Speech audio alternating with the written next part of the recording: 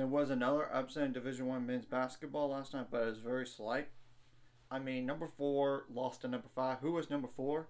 UConn. Number 5, Kansas. The final score 69 to 65. And Kansas was up 38 to 31 at half. Yes, UConn cut it down, the deficit a little bit. They scored 34 points, but they allowed 31. And UConn was 7-0 prior to this game.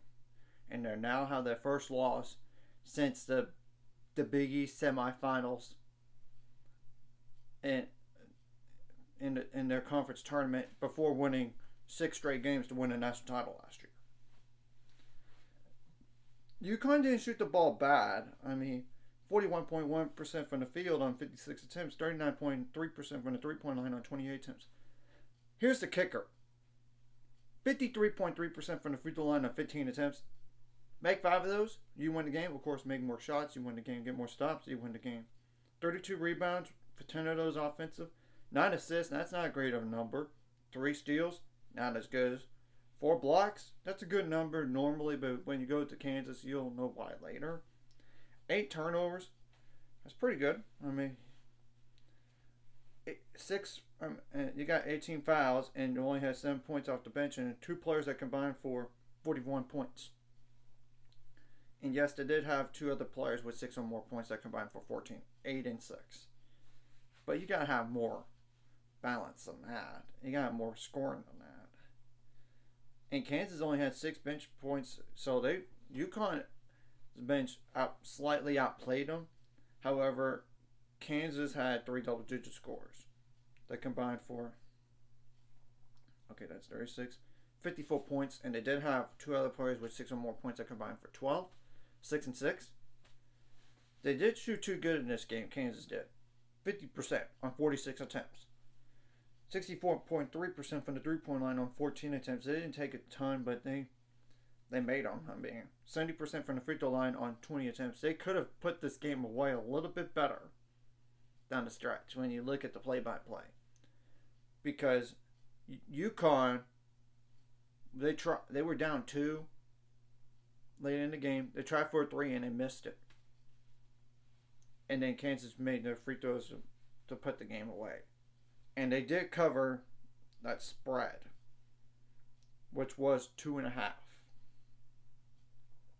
I believe. And we all know how hard it is to go undefeated. It's really, really hard. Definitely, I know. Last time I checked, but it's not showing it now on the spread, but yeah.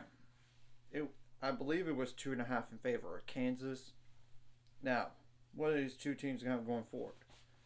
UConn does have currently number 17 North Carolina next, which we have to wait and see on the rankings and all this. And UConn should just drop slightly, and Kansas should move up. Should.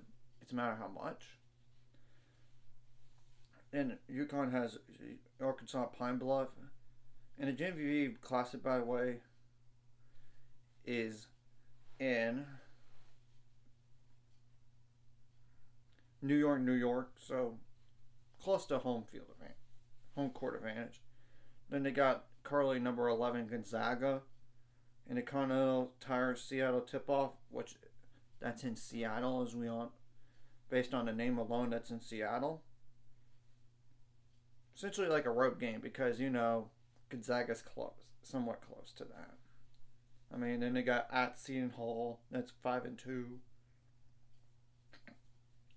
And to name one more game is like St. John's, that's 5-2, and they have a first-year coach. And you got St. John's at home, luckily, and not on the road. Now, what does Kansas have going next? And they needed this win. And yes, they beat Kentucky, I get it. But they didn't look so good last game. I mean, when you look at the opponent. And they lost to number 4 Marquette by double digits. And this was a really good win here. They have Kansas City. They have Missouri, that's 6-2. At Indiana, they're 6-1. You got Yale, that's 5-3. And to name one more game, Wichita State. and they're currently 7-1. We'll have to wait and see what happens to both these teams. So, anyways, if you like this content, hit the like and subscribe button. See you guys later on the road to 600 subscribers. Of course, ultimate goal is 1,000 more. So make money off this. Of course, liking video, comment video really helps YouTube algorithm. So more people can see it. Sharing the video doesn't help as well. So more people can watch. And if you're watching and not subscribed, hit the subscribe button. It's free. Hit the notification bell as well.